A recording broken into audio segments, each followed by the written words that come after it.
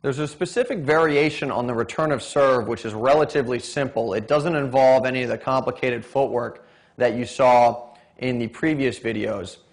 And I'm going to demonstrate this motion behind me. I'm returning Andre's serve, and what I do is I still step in when I begin the motion, but then I hit my split step, and I'm just going to use, from this point, normal ground stroke footwork to get myself set and take the racket back a little bit further and then just hit a normal ground stroke. Probably try and hit the ball harder, because what you're going to notice here is that I'm standing further back, and that gives me more time to prepare and return the tennis ball.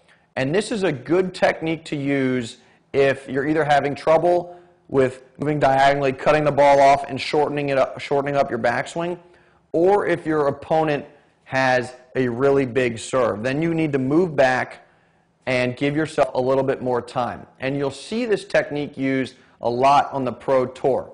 Somebody like Agassi liked to stand up at the baseline, cut the ball off, shorten the backswing, etc.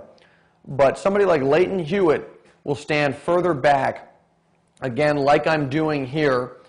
And what this allows you to do is hit with an open stance a lot of the time. So it'll allow you to hit a normal ground stroke because you can rotate your shoulders more than you otherwise would be able to. So it's important to master this technique, which is pretty similar to a normal ground stroke, as well as the technique we taught in the previous videos, because it will give you some versatility in terms of how you want to return serve.